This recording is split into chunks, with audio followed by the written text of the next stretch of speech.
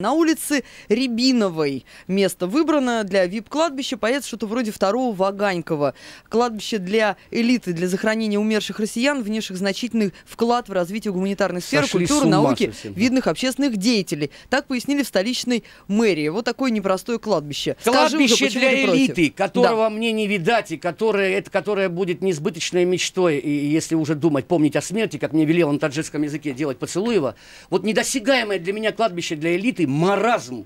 Очередной маразм наших властей. Да почему маразм-то? Потому что, потому что человек просыпается 20 октября, мы с тобой говорим, правда, мы с тобой блистательные, я более ты менее, мы говорим с утра о кладбище для них. В городе нечем дышать, в городе нет мест, город застроили чудовищными... А не все ли равно мертвому, где его хоронят? Главное, чтобы вспоминали хорошо, в Москве уже жить негде, да, дышать нечем, а вы некрополис собрались строить, лишняя земля, так сделайте зеленую зону отдыха для живых, а мертвых за город. С чем лично я столкнулся вот в своей жизни, вот есть мемориальное кладбище в Львове подобное. Так. Есть подобное мемориальное кладбище в Харькове. Так. Причем закрыто.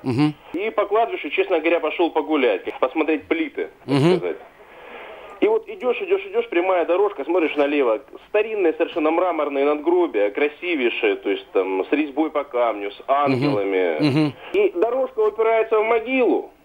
Могила абсолютно современная, хотя кладбище считается закрытым. Ну и написано там Сурен Макартычан, допустим, какой-нибудь. Дальше и годы жизни. Дальше там очередная дорожка упирается, то есть хоронят на дорожках просто. Там, братану. Да, вот о чем. Вот к чему мы придем неизбежно, обсуждая элитные кладбища. Кто будет определять, какой ты вклад внес? Кто? Там будет чистое... Мы читали совсем недавно, как одного паренька приговорили к отправлению праотцам. Будет оцеплено вот это вот элитное кладбище на улице Рябиновой. Будет оцеплено в один из дней. Грузинчик, молдаванчик, таджик, дедушка такой-то. Все будет превращено в место захоронения этих людей. Кто будет определять, что ты сделал для общества?